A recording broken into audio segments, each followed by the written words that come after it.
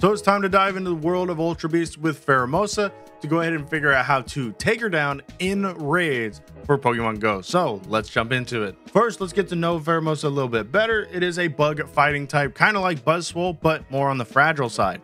It has a double weakness to flying types, which we're easily gonna exploit here. It does also have weaknesses to fire, psychic, fairy moves.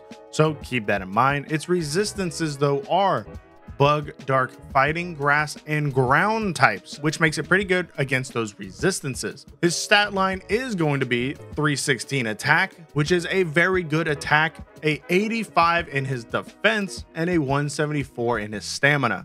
This Pokemon is making for a glass cannon of an attacker, hitting really hard but not surviving very much, so keep that in mind. Now, things to look out for his CP is his max CP is going to be 3,213. It's pretty low for the Ultra Beast or legendaries in general. Also, things to keep in mind is the 1,624, which you'll be looking for the 100% CP. Now, in weather boost though, you are wanting that rainy and cloudy weather at a 2,030.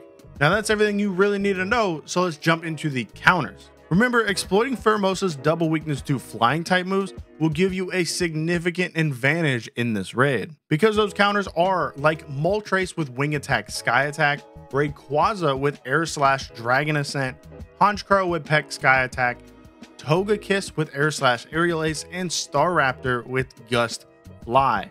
Those are some good base counters you can easily use. Now, keeping that in mind, these Pokemon are going to help you deal massive damage since they are megas. So the key megas you could be using to boost the flying type is Mega Rayquaza with air slash, dragon ascent, dealing massive amounts of damage, Mega Pidgeot with gust brave bird, and Mega Beedrill with poison jab, aerial ace. Beedrill isn't a flying type, yet it gets a flying type move and will be boosting all candy gains since they share that bug typing. So now that we know the counters, we need to kind of know the moves to better equip them for our use. So the fast moves are going to be Bug Bite and Low Kick. Low Kick is an amazing stab move for him, so keep that in mind. You might want to put him on yours. Charge Attack does have Lunge, Bug Buzz, Focus Blast, and Close Combat. Those are all amazing charge moves to have on yours. But the best move set for him is going to be the Bug Bite, Bug Buzz, helping you rank in the top 10 for bug type category of attackers. Keeping your defense in mind though, because you are a glass cannon, you're more like a Mega Gengar, non-mega. So in the bug category, he is going to be dealing massive damage as a bug type attacker, yet very frail and can easily get knocked out. If you are into the Go Battle League though, you can be using him in the Master League with Bug Bite, Close Combat, and Lunge, making him a bug attacker with a 15-15-15 in the Master rank, ranking 524. So if you want to put him on your team, you can easily throw off some people. If you can get those quick attacks off, hitting really hard, allowing you to knock out some very crucial KOs. But now that we counted the moves, the counters, now we need to think about the weathers.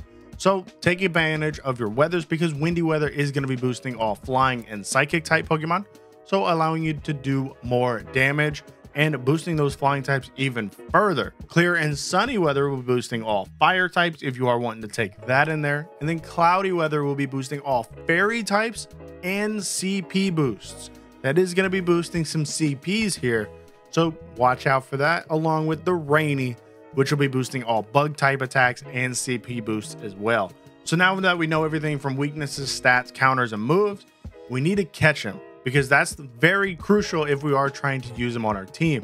Some top tips I recommend is 1, use a golden raspberry. It increases your chance of catching the Pokemon, because this is going to be a legendary. Since it is the same category, it is going to be harder to catch, so making it rare. Now, an excellent throw stacked on top of that is going to increase your chance even more, helping you get a higher success rate simply by putting a golden raspberry in an excellent throw. If you don't get an excellent throw, it's not at the end of the world.